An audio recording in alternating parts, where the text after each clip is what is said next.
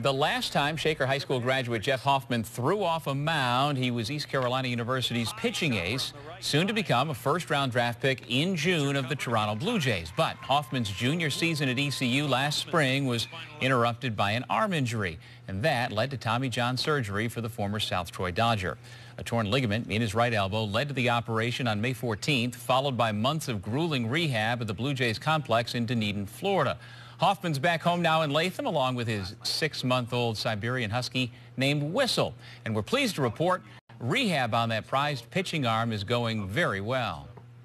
Right now I'm throwing. I'm all the way back to about 105 feet right now. So I'm gonna keep throwing, and actually January 1st I'm gonna get back on a mound for the first time. So we're gonna keep our fingers crossed that everything goes smoothly until then. Coming from the guys up top, they don't want to bring me back anywhere sooner than a year. So May 14th is that 1-year mark. So we're gonna set our sights on that one and keep the rehab going.